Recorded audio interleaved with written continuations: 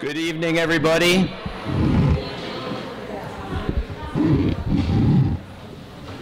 My name is David Brashear. I'm the director of the Muscarelle Museum, and I can tell you, it is really great to see this many people in this building. Thank you all for coming out tonight.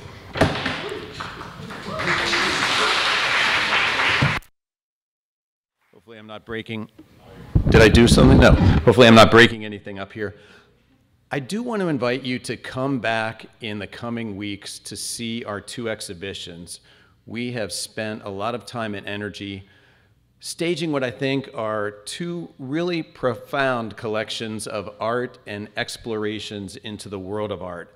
So downstairs, you're getting a chance to glimpse it tonight, is our exhibition Shared Ideologies. And in Shared Ideologies, we explore the cultural forces that have acted upon contemporary and near contemporary Native American artists, and it gives us an opportunity as well to show our outstanding and growing collection of Native American art here at the museum. So I invite you to come back and take a look at what we have up and the story we're telling here in the Sheridan Gallery and adjacent in our adjacent Spiegel Gallery. And then upstairs, we are commemorating the 20th anniversary of the September 11th attacks. For many of you in the audience, that's something that you weren't even alive for. But what we've done is looked at it very delicately. We have focused in on the World Trade Center and examined the various iterations of architecture in that plot of land in southern Manhattan. So we start with the World Trade Towers, the Twin Towers, and then of course address the tragedy and the attacks, and then look at the remaking of the World Trade Center site. Most of all, we hope to make that space, those three galleries upstairs, a space for reflection, almost a chapel to think about what happened on September 11th, but it's through the lens of architecture. So please come back. So each semester we do what we call a Muscarelle exploration, which is a deep dive into some aspect of the world of art. And this fall, we decided to take it directly to the artists and present a series of speakers under our title, The Voice of the Artist. Tonight, of course, we're joined by Roberto Jamora, and we'll get to that in just a minute. But we do have two other artists scheduled to join us, and there are two artists that we've really come to know quite well. Cara Romero is a good friend of the Muscarelle Museum now. We have a number of works by her. She's a contemporary Native American photographer who addresses issues in the Native American community. And some of you have probably seen our great work, TV Indians, that we bought into the collection a couple of years ago. But we're debuting a couple of additional works by Cara Romero that we've added into our collection. She's going to be coming to speak here. She's going to be here for a week in November. She's going to be speaking on November 16th. And then the following night, her husband, Diego Romero, who is a Native American contemporary ceramicist, he's going to be speaking about what influences his own art. And we may have one or two other artist speakers that come and address the community throughout the semester. We haven't pulled together all of the dates just yet. I'll also invite you to take a look at our newsletter that we publish each semester. It has a number of other of our events for the fall semester outlined in there. So if you don't have one, take one home with you tonight. So I will tell you that tonight, after Roberto's presentation, he'll be taking questions, and they'll be moderated by Steve Prince, our Director of Engagement here at the Muscarelle, and that will be a lot of fun. So now it's my great honor to kick off tonight's program. William & Mary Professor Francis Tanglao Aguas is a remarkable member of our faculty, and he's going to introduce our guest speaker for the evening, Roberto Jamora, in just a few minutes. But before he does, I'd like to tell you just a little bit more about Professor Aguas. He's a widely acclaimed writer and performer, and often brings students and fellow members of the William & Mary faculty along in his creative enterprises. This year, Professor Aguas collaborated with diverse alumni and students in creating the multimedia piece, The Untethered: Diverse William & Mary Alumni Tell Their Stories.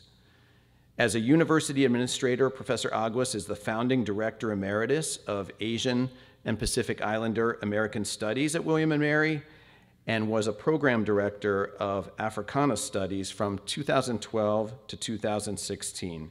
He's currently the director of William & Mary's Global Studies. In 2020, President Catherine Rowe appointed Professor Aguas and Professor Dinesh Sahoni as co-chairs of the Asian Centennial, which is celebrating 100 years of Asian student matriculation here at William & Mary. So please join me in welcoming Professor Aguas to the Muscarelle.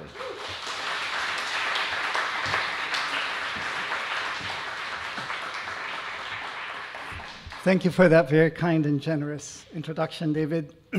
But more so, thank you for welcoming the Asian Centennial and the wide Asian, Pacific Islander, Middle Eastern, Southwest Asian community into the warm embrace of the Muscarelle community of artists. Thank you very much, Muscarelle.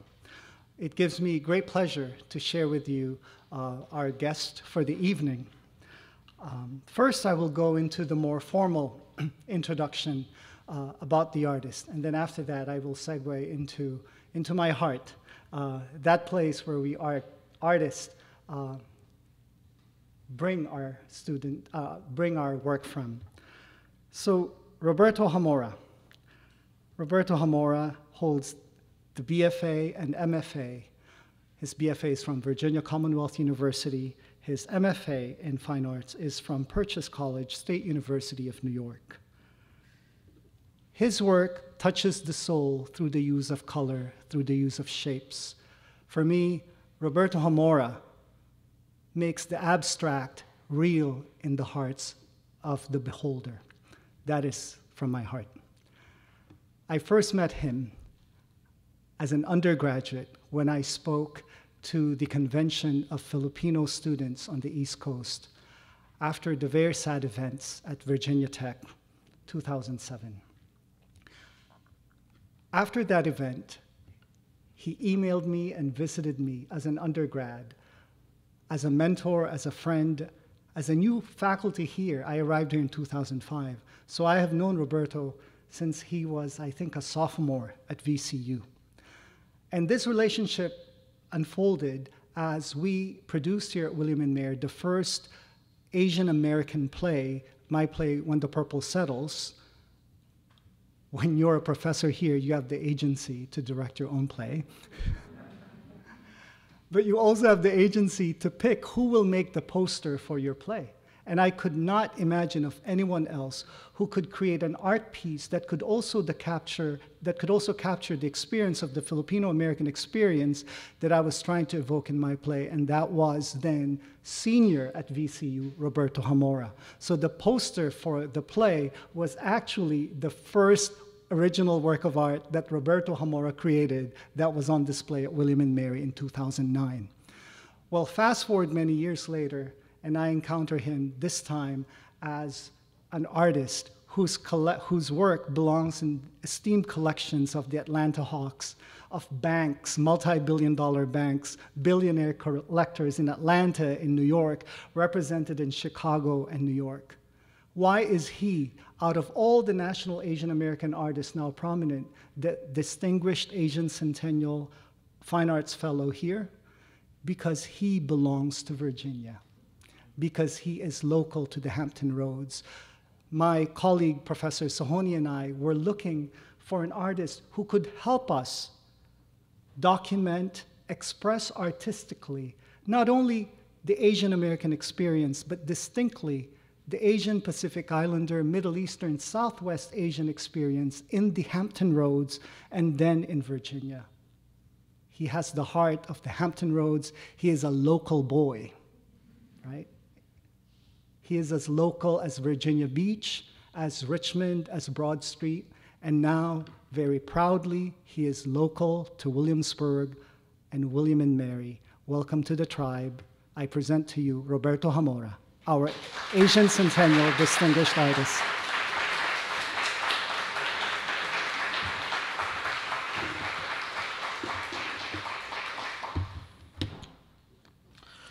Thank you so much, Francis, my brother.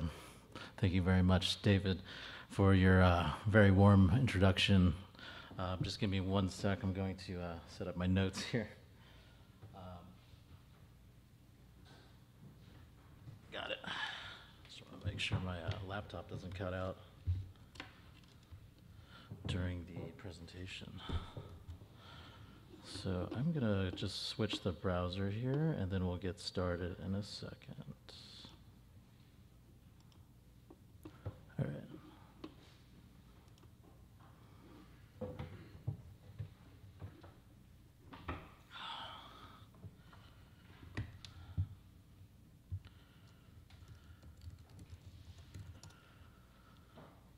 All right. Thank you, everyone. Thank you to William and Mary, the Muscarelle Museum of Art, my brothers Francis Tangla-Aguas, Steve Prince, Dinesh Sahoni. You all are true mountain movers.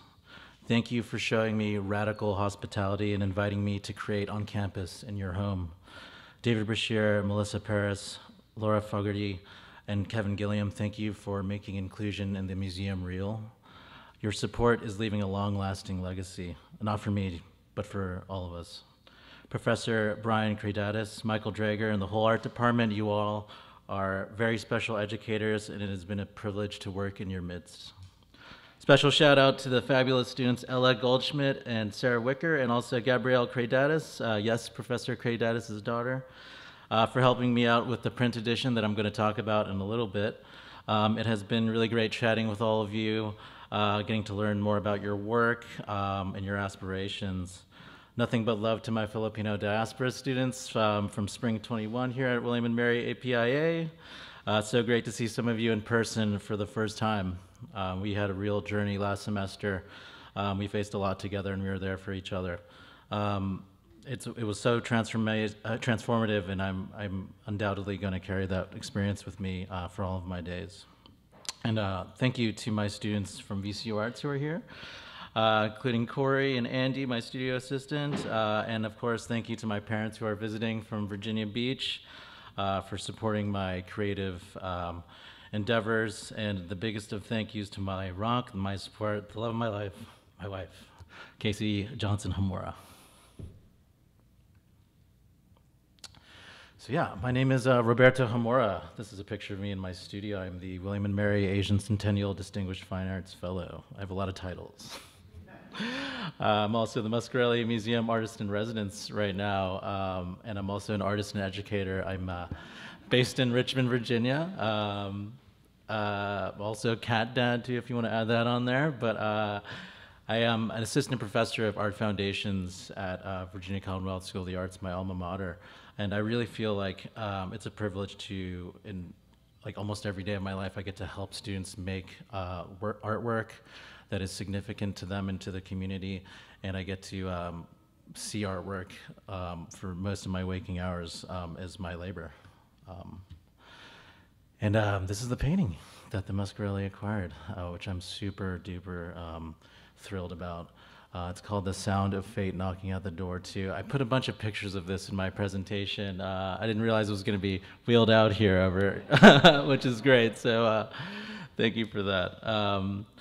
But the title of this piece, well, I guess I'll talk about the materials first. The materials of this piece are acrylic and pumice medium on canvas over panel. It's part of my series called An Inventory of Traces, which I'm going to talk about in more detail a little later on. I'm really going to, in my talk, encapsulate my experience at William & Mary thus far, which has been quite extraordinary in working with the students, doing my own artistic research, and also my own creative art practice. But the title of this painting is inspired by Beethoven's Fifth Symphony, the most iconic four notes in the history of music, in my opinion. Dun, dun, dun, dun. And whether this is true or not, I just took a screenshot from the Carnegie Hall website today. Those first four notes are supposed to sound like the sound of fate knocking at the door. Anton Schindler, one of Beethoven's early biographers, had a tendency to kind of embellish certain truths. But whether it's truth or fiction, I think that the myth is certainly significant. And I think as artists, we're kind of like myth makers in a way. So when I think about color, I really think about the everyday. I think about the magic of the everyday. This is my wife, and she's cracking up over here. But this picture actually does have to do with the painting. If you notice the colors on the right, and then you look at the painting, it's all there. I'm amazed by color, the power of color. I think so much of my life has been shaped by color. Being a person of color, we used to be called colored. Global South, developing world, third world.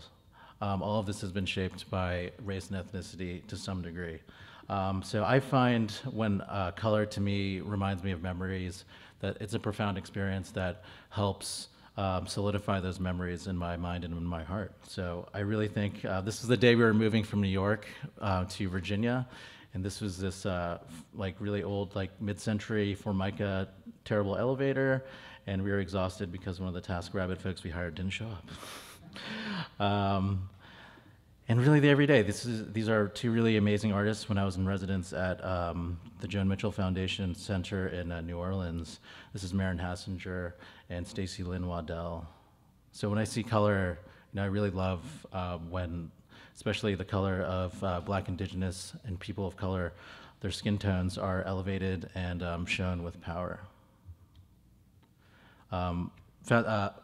New Orleans is a site for me, a place that was a big turning point in my kind of research as an artist. I did a 3-month residency there, like I mentioned, and when I was there, Fats Domino had passed away, and I just loved how bombastic his house, and he drove this pink Cadillac around.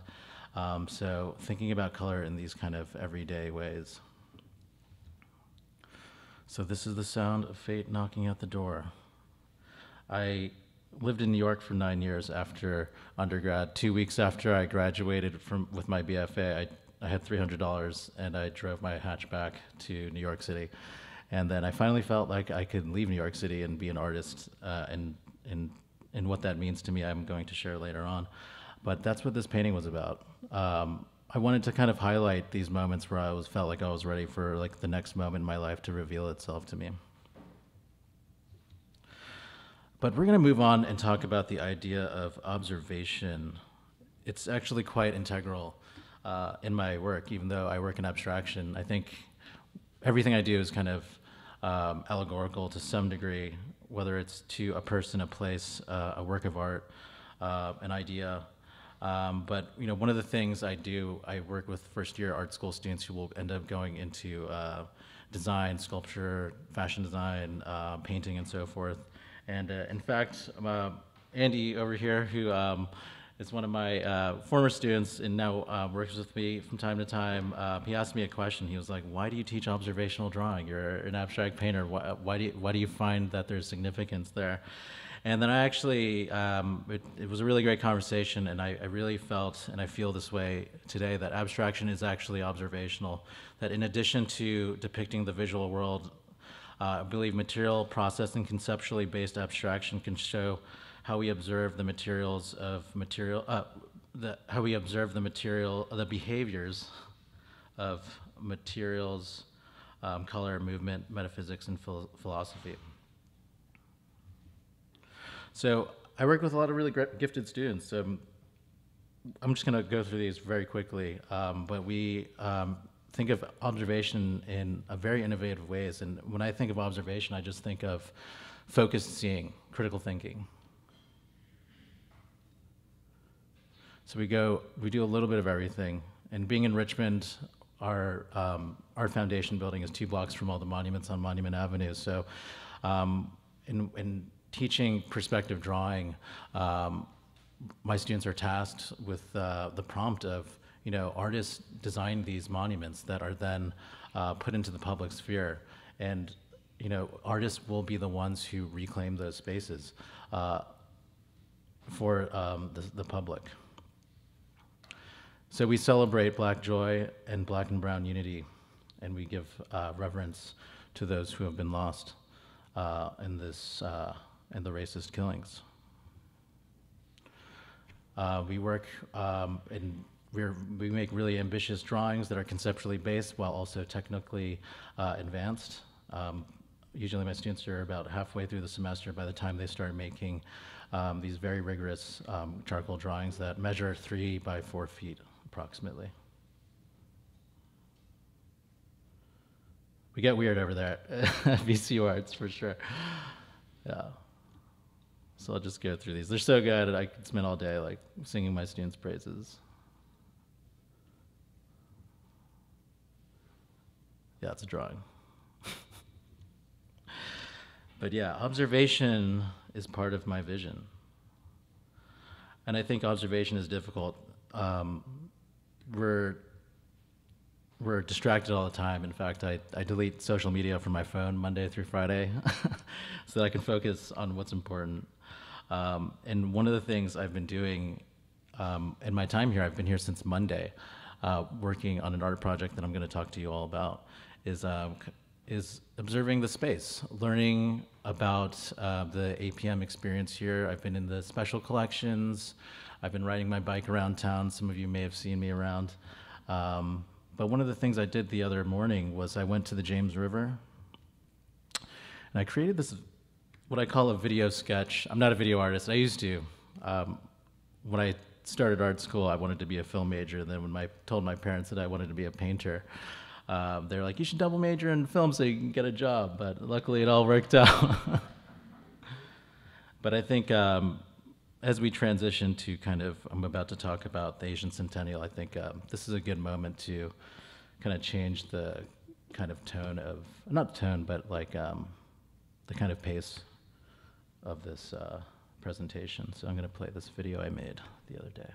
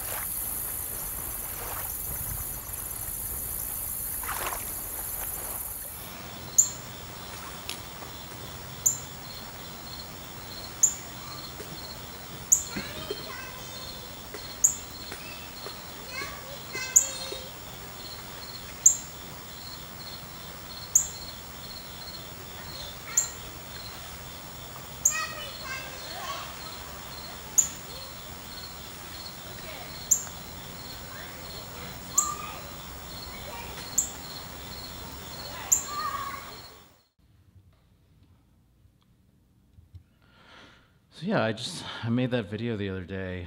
Let me exit out of here to make it full screen. To think about the passing of time, because we are celebrating 100 years. And I'm going to bring into the room Pukao Chen and Pukao Chen's story, which I was very fortunate to hear of because of the centennial and through Francis, Professor Aguas. So, pardon me. And I also wanted to say a big thank you to Brian Zhao, Sumie, Yatsukura, Professor Sohoni, and Kate Hoving at Swem Library Special Collections for finding and sharing this with Francis, who shared this with me. Pukao Chen was the first person of color as far as we know right now who attended the College of William and Mary, and he was also a great writer. In this passage from before this passage in William and Mary Literary Magazine, he chronicles his journey from Angel Island all the way to William and Mary. Well, I don't want to read the entire article. Certainly, that wouldn't be the best use of our time. I think to think about what Pukao Chen was facing in 1921 is unfortunately familiar sounding and feeling. We did not see much of Chicago, but we did see the smoke in some of the dusty streets belonging to a big city. As soon as I arrived at my destination and alighted from the train with another fellow who was to go to the same college with me, we were presently hailed Chinamen. From behind, I do not know by whom, but decidedly to our great discomfiture. It often troubles me, especially in those days of my mental depression, to think that great as the American civilization is, there should still be a small fraction of the people who seem to think China a somewhat barbaric country and her citizens an unruly set of people, or as it were, a mass of antediluvian men. So indeed, xenophobia and hate persist today. But there is progress. And one of the things that I came across when I was at SWEM Special Collections was the box of documents from the Filipino-American Student Association here. I'm also very active I was very active in my student association at VCU, and I'm the faculty advisor for our Filipino student organization up there.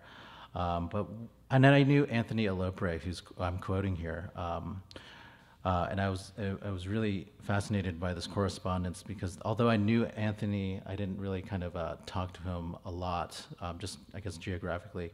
Our paths didn't cross that often, but I felt like I was feeling this last paragraph, which I'll read. To state the situation bluntly, people need an incentive to learn. The obvious incentive for not learning is knowledge, but if the teachers are college students themselves, and the students are busy with their own college homework, then there is little we can do to motivate them to sacrifice their time and effort for informal lessons from underqualified teachers. And Anthony is talking about the Filipino students teaching themselves Filipino-American studies. He goes on to say, so why don't we just get a Department of Filipino Studies at every Virginia school, which I think would be awesome. Well, I actually think that is a great idea, but even if we did have a Department of Filipino Studies, there would still be a need to study abroad. And this was from August of 2008. And I think that this is so amazing that if we look back even just 13 years, how far we've come. There's an Asian Pacific Islander American Studies program here at William & Mary, and I think we should all clap for that. Thank you.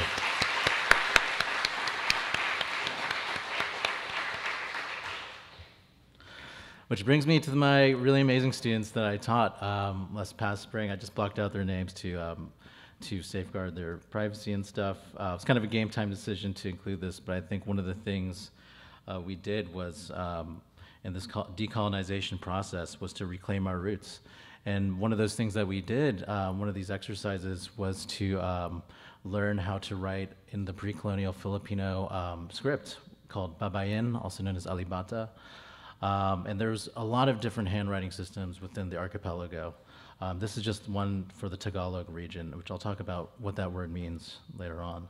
But for me, it was very liberating to do this, and I just remember feeling like when I saw the screen of Zoom, because this class was online because of the pandemic, like how special that experience was to see our pre-colonial handwriting on the screen, all of us participating in something together.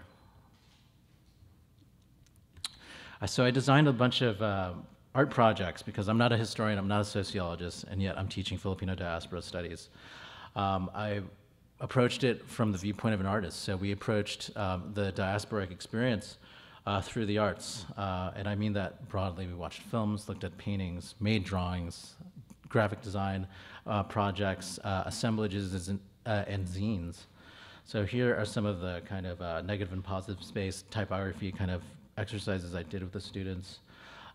These are some demos I made to think about the idea of the balikbayan box, which I'll talk about in more detail in a second. But we learned a little bit of Photoshop. We learned how to compose compositions using found objects. And basically, I mentioned the word balikbayan box, but balikbayan boxes are what we in the diaspora send to our families back home in the Philippines to give them sustenance, to give them gifts, to show our love. And indeed, we dealt with a lot last semester, so this was kind of a tribute to the souls that were lost in Atlanta.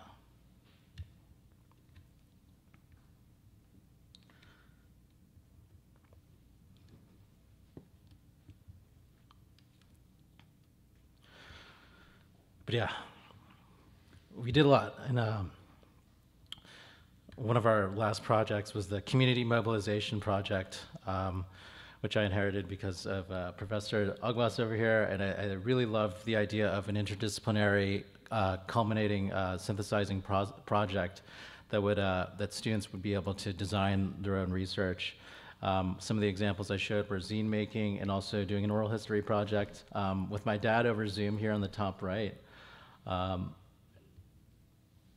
In this whole decolonization process, we looked at poetry as well. And I think one of the things about my work is the reveal, it's the unveiling.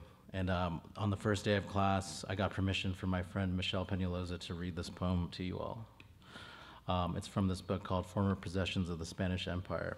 And I say there's this revealing because, you know, obviously I'm Southeast Asian, my name is Spanish, and there's a reason for that. Our names carry the story. Former possessions of the Spanish Empire. People name us with a separation of their teeth, the long Z of our naming. It used to be we were named for our proximity, Kato Taping Dagat, the parentage of the sea, the forest lineage, Kato Ginubatan, or we were named for our parents, Anak ni Lina, Bunso ni Boyet. The song of our names led to the discovery of garlic growing from our palms, the scapes forming a second green hand, but it was in the name of good King Philip that songs changed to names, and the naming of names became law. A governor general made a name for himself with the Catalogo de Apellidos, a dissemination of empire, a naming of parts, to trace and tax everyone. Whole provinces renamed with efficient alphabetical phenomena: Padilla, Pacheco, Palma, Paz, Perez, Portillo, Puente, Peñalosa. Still, there were names we kept to ourselves, a shorthand between us. Windows lined with votives, jars of holy water, the papaya's lush coral and beaded seeds, shining fish robe. Can legacy exist in shorthand? Papal, papa, papel, papaya, pa'alam, permission, please. What are the root words for what we simply know? How do children born of empire, once removed, possess the history of their naming? Thank you for the snaps. And so hence the decolonization aspect of Filipino diaspora, indeed. Because I think it's an unpacking of everything, our names, what we do, why our people are in the situation that they're in. But in the studio, it is not just gloom and doom, certainly. One of my favorite artists ever who really inspires so much of the work that I do is Jack Whitten. And in this video interview he did titled Mapping the Soul, he says, I have an insistence on having fun with my painting. As an abstract painter, I work with things I cannot see. Google has mapped the whole Earth. We have maps of Mars. So we've done a lot of mapping. We do not have a map of the soul, and that intrigues me. I can't see the soul, I can feel it though. So before I get to kind of how that kind of manifests in my work, I did mention Baybayin, which is the pre-colonial written language of my people. And the Baybayin letter for Ka, which signifies unity between people when added to certain words, kapatid, sibling, kasama, comrade, kaibigan, friend, kababayan, compatriot. This is expressed through two wavy lines, some say represents rivers, and are connected by a bridge, which makes sense because all of these words deal with relationships between multiple people. The symbol is also used by the Katipunan, which was the revolutionary group against the Spanish and then the Americans during the Filipino-American War. So I created this painting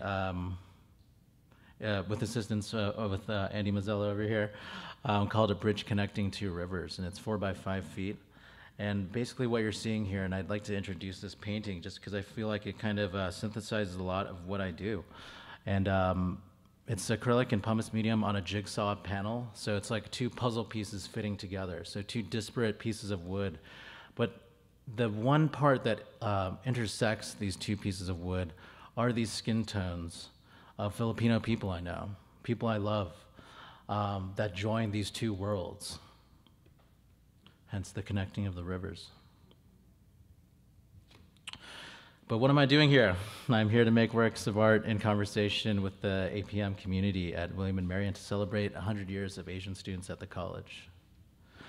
So here's a list of what I'm doing, and I'm very efficient at this part, but I'm making 2 print editions. They're gonna be silk screened. One's in progress. You'll see some of the in-progress shots.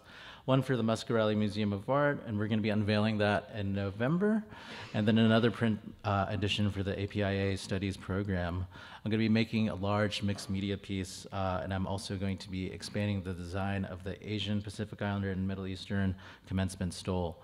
And my very last project will be a self-portrait about my time at the college, so something that is very reflective about my experience with you all.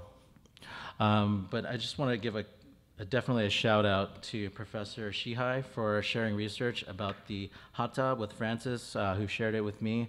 I just wanted to show you all, because I'm in the early stages of the research for this project that I'm doing in collaboration with current students, alumni, and faculty at William & Mary for this tradition that we are going to build upon.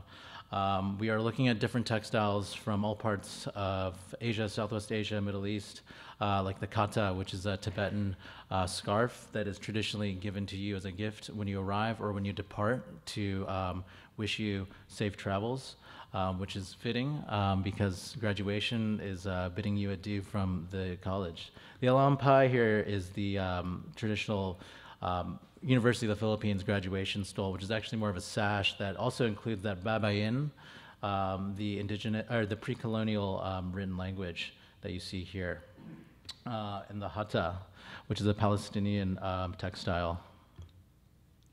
And some of the things that we were thinking about, we've only started meeting 2 weeks ago, but that we want this commencement stole to look organic and feel personalized, because that reflects the community here at William & Mary.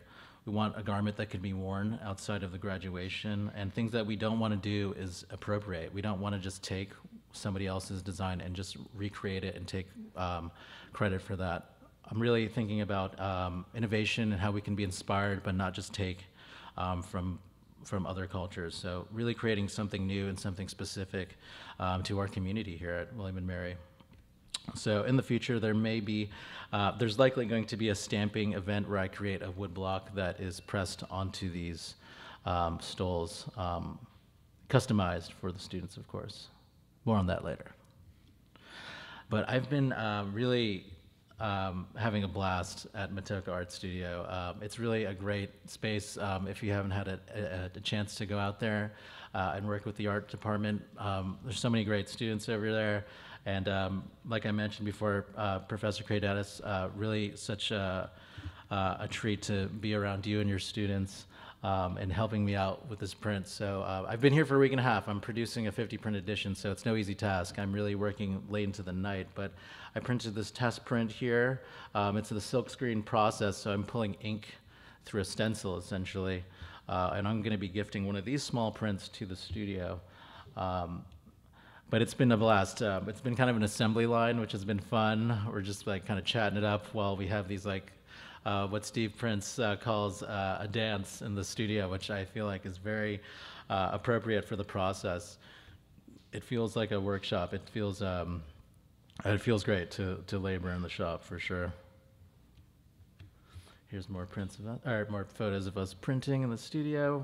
You can see kind of a preview of what the print is going to look like. There's gonna be lots of color. It's 100% the most ambitious print I've ever made in my life. There's just so many layers, and I feel like I just want to give reverence to the space and to the people as I create this work of art that deals with rivers, the likeness of the first 3 Asian students, Pukao Chen, art Art Matsu and Hatsuye Yamasaki, and also the three flowers that represent the Asian community here, the lotus, the jasmine, and the hibiscus.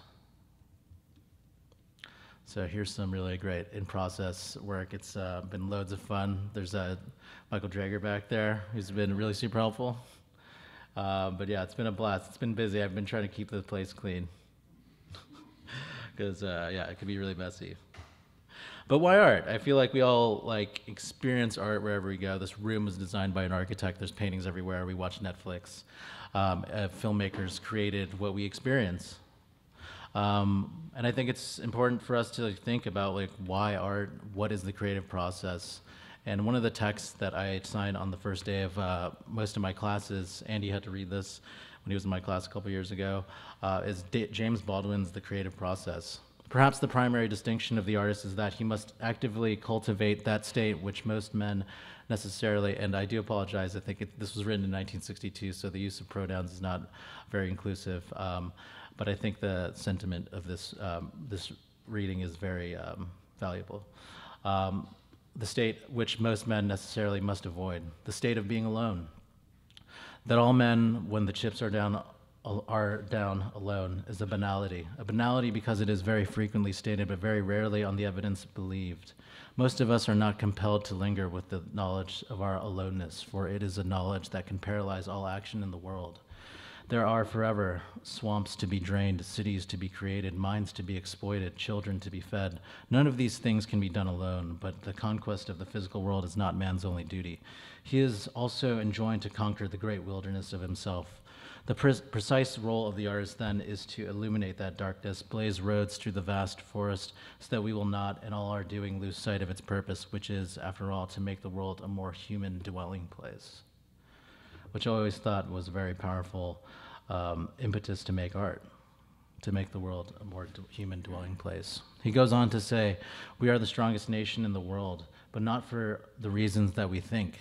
And I think that's is very optimistic for 1962 coming from a gay black man. It is because we have an opportunity that no other nation has in moving beyond the old world concepts of race and class and caste to create finally what we must have had in mind when we first began speaking of the new world.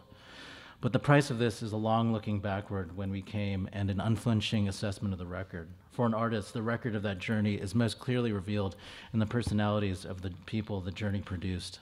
Societies never know it, but the war of an artist with his society is a lover's war, and he does at his best what lovers do, which is to reveal the beloved to himself, and with that revelation, to make freedom real.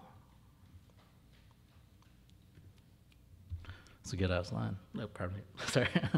But I believe that the studio should be a place where you can dance and also weep.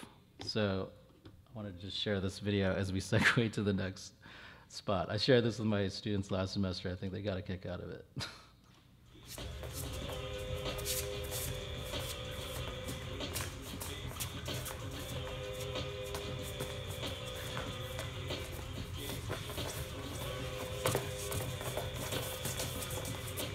I still got it.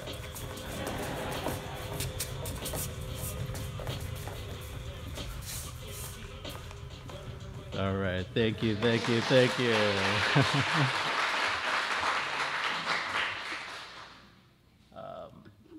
But yeah, I'm gonna just chat quickly, and there's hopefully not as many slides left, but obviously I have a connection to the Philippines that is palpable through my parents, certainly, who birthed me into this planet. But I traveled to the Philippines as an undergrad. I studied there, which was really a wonderful experience, a very transformative one. And that experience really influenced a lot of the representational paintings I was making in undergrad. This painting's called Balikbayan Boxes That Never Left, and it's a diorama of my parents' garage, which is seemingly a repository of me and my 3 other siblings' stuff and stuff we wanted to send to the Philippines. And over time, I wanted to kind of deconstruct a very cohesive image in space into and bringing abstraction into representation. So I feel like now that I've been working artist for so long, I can start to see over time how my work has evolved.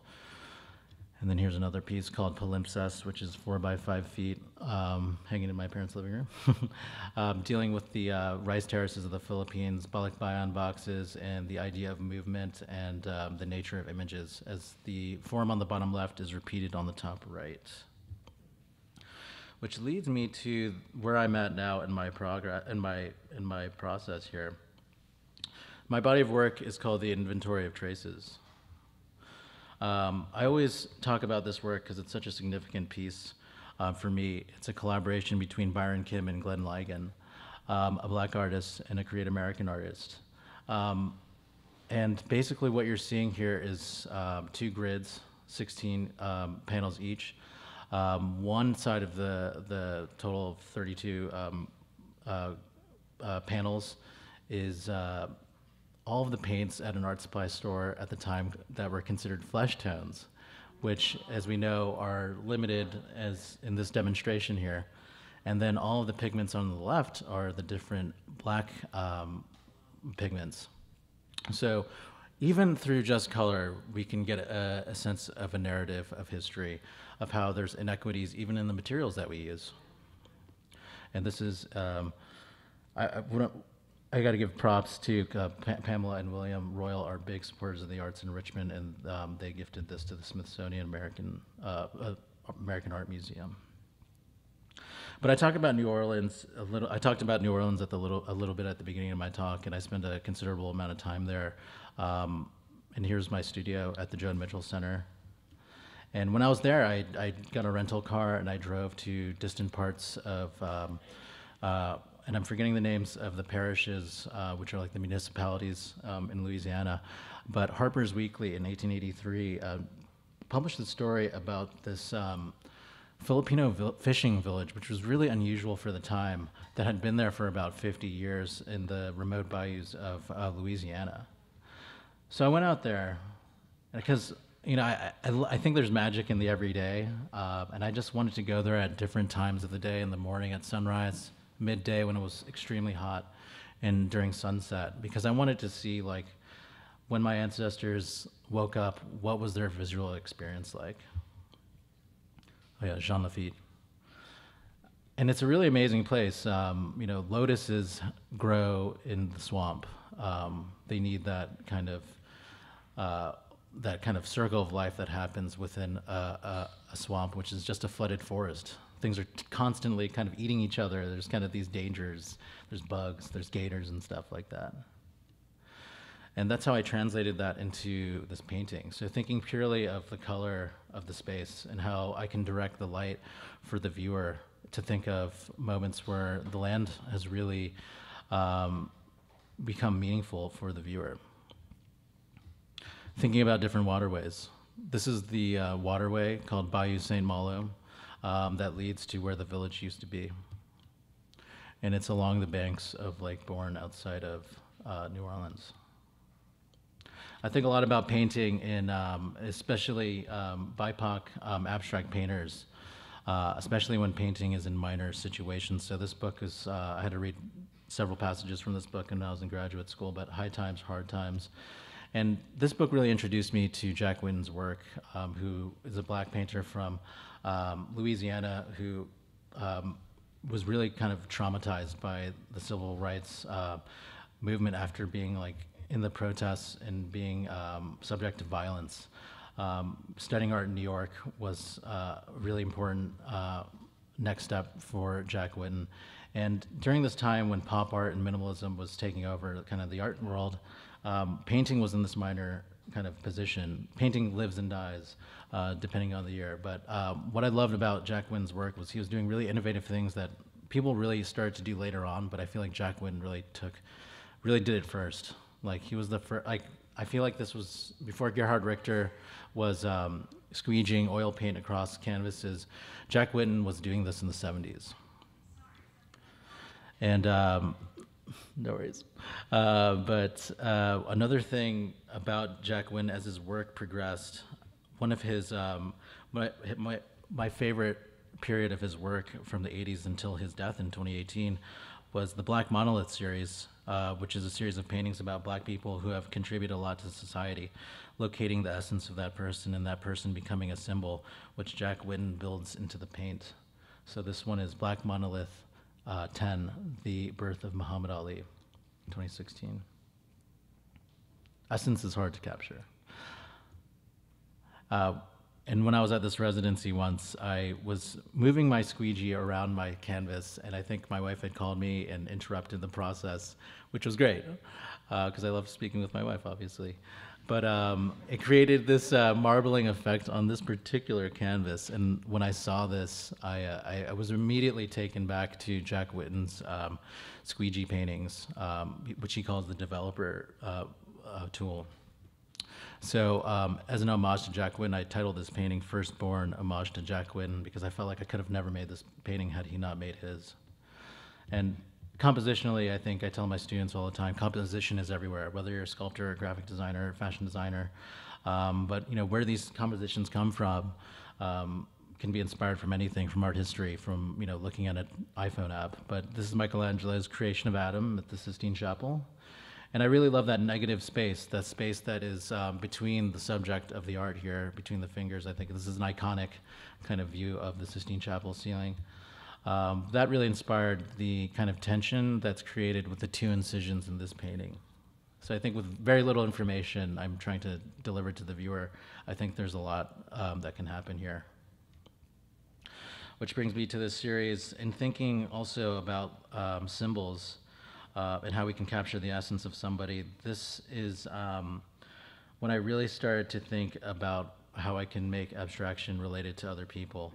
At this time, I renamed the series I was working on to an inventory of traces, which is actually taken from a quote in Edward Said's book, Orientalism, where he writes, "In many ways, my study of Orientalism has been an attempt to inventory the traces upon me, the Oriental subject of the culture whose domination has been so powerful a factor in the life of all Orientals." So through abstraction, I wanted to celebrate the lives of immigrants. So I got this little grant from the Rima Hort Mann Foundation to meet with immigrant artists and writers in New York to learn about the traces the world has left upon them, and to just have conversations about color, since color has impacted our lives so much in terms of race and ethnicity.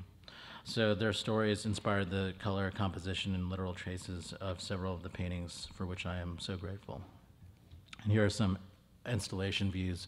And the exhibition took place at Topaz Arts, which is in Woodside, Queens, which pretty much every immigrant community has a spot there, a store, a restaurant, which is beautiful. But this one painting I want to highlight is called Joan Carries All of This at the Women's March, in conversation with my dear friend Joan Aria Tehain. 44 by 36 inches, oil and beeswax on canvas, 2018. So basically, Joan is a dear friend of mine. We were roommates, and for a period of time, she was undocumented and a single mother, and she's a big activist in the transnational feminist community in New York and New Jersey, and she shared with me all of her stories. I know her son, and she was showing me pictures of her and her comrades marching through the streets of Washington, D.C., and thinking about this land that she couldn't touch anymore, the Philippines. She couldn't go back to the Philippines and then come back to the United States. She's from Pampanga, Philippines, which is where Professor Aguas is from, and this middle incision in the canvas is the shape of a waterway near her hometown, and there's skin tones of her son and her as a child, and the places that she remembers but can't really go back to. Now everything's all gravy now, but I think for a while she was really going through a lot. And I was happy to share this painting in Miami at the Frost Art Museum a couple years ago. So here's just some installation views. And in fact, you can't see this super well, but the painting on the right is a Jack Whitten painting. So this was an exhibition curated by Amy Galpin, inspired by cut abstraction, using Jack Whitten's work as a starting point. Artists like Sam Gilliam and Howardina Pendel were in the exhibition as well. So basically all of my heroes of abstract painting. So I mentioned that a formative experience of mine was studying abroad in the Philippines, reclaiming in the diaspora, it was so, back in the day, even hard to connect, but I felt like having this immersion program where I was studying at the University of the Philippines, but also going out into the communities, like immersing myself in poor fishing communities, going on these trips, learning indigenous dances, was really important to me. And I think it was important to my identity formation as a young person. I met Francis after this experience, so I felt like there was so much for me to unpack that I didn't really have many people to do that with. Francis was one of those people. But unfortunately, I think we've all lost something, some people we loved during the pandemic, and I lost like 3 people that are dear to me.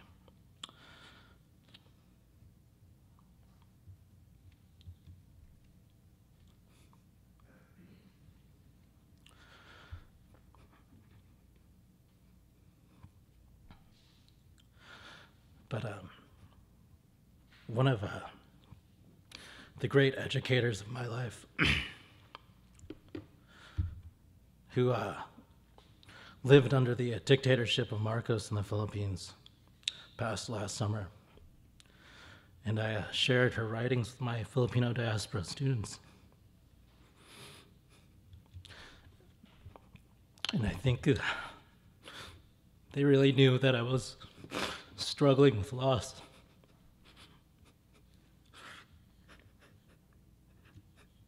They were there for me. So thank you.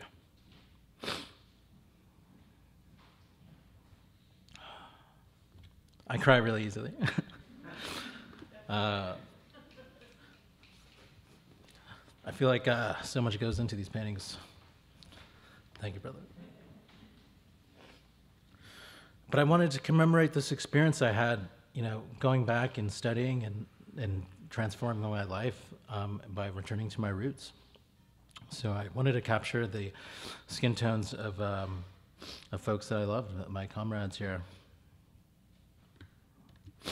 So I created this painting called Kayumangi, which is the Filipino word that describes the skin of Filipino people. And there's 4 incisions.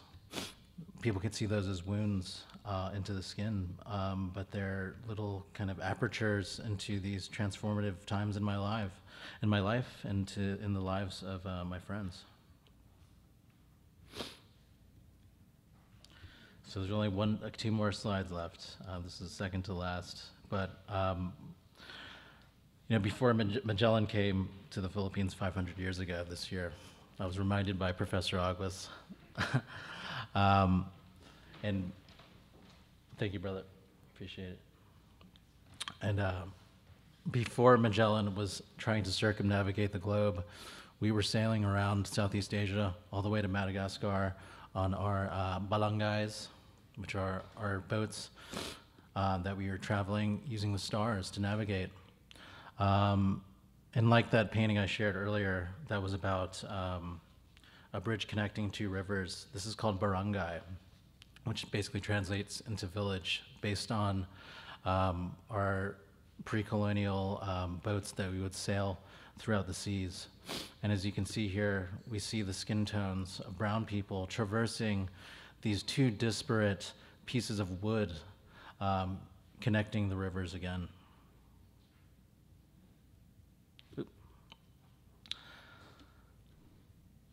And that's the sound of fate knocking on the door, folks. Knock, knock. Thank you, everybody.